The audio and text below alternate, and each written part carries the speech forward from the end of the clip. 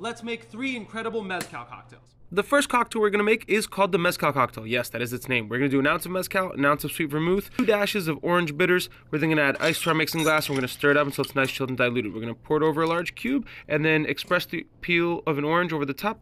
Next, we're going to make one of my favorite cocktails, the Tia Mia. We're going to do an ounce of mezcal and an ounce of a funky Jamaican rum. We're then going to do a ½ ounce of dry curacao and a ½ ounce of orgeat.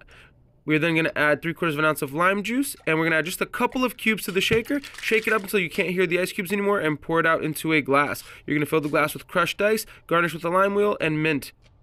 And lastly, we're going to make a saladito. We're going to do 2 ounces of a great mezcal. I'm using Vita. We're going to do 3/4 of an ounce of honey syrup, 3/4 of an ounce of lime juice. We're going to add a pinch of salt right into the shaker, fill up our shaker with ice, shake this bad boy down, and then we're going to double straight it into a coupe glass. Lastly, we're going to garnish with a pinch of cayenne pepper. Enjoy.